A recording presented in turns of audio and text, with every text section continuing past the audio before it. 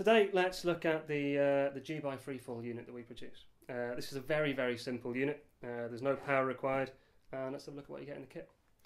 There is a release unit here, which drops the ball bearing, which is also supplied, and you get a trapdoor unit for catching the ball at the bottom of its fall. Both of these are simple switches. This one breaks a circuit as soon as it's released, drops the ball bearing, and this one will either break or make a circuit depending on what you choose when the ball bearing drops and triggers the trapdoor. So let's have a look at that in action, shall we? You're going to need a millisecond timer. This is one of ours that will feature in a later video. You're going to need a retort stand and some connecting leads, and that's it. So we'll mount our release unit here.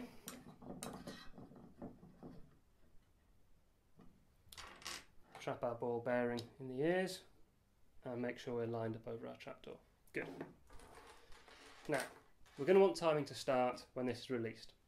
So we're going to connect our timer start to the release unit. Full instructions for this wiring are supplied in the unit and with a timer. And we're going to want timing to stop when we hit the bottom, so we'll connect the bottom unit to the stop input.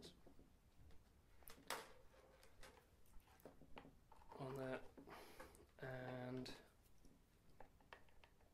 one there. Okay, so we're all ready to go. Set the trapdoor, ball bearings in place. Let's have some power to the timer. There we go.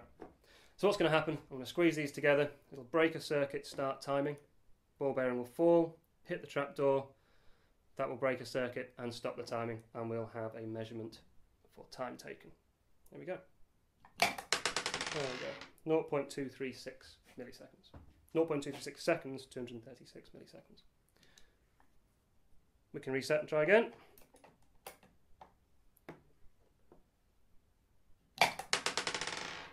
0.239 this time. So pretty close. Now obviously you can measure the height here, take a set of readings for H or S. You'll have a set of readings for time taken, and using equations of motion you can calculate a value for G. De La Salle's G by Freefall unit. Thanks for watching.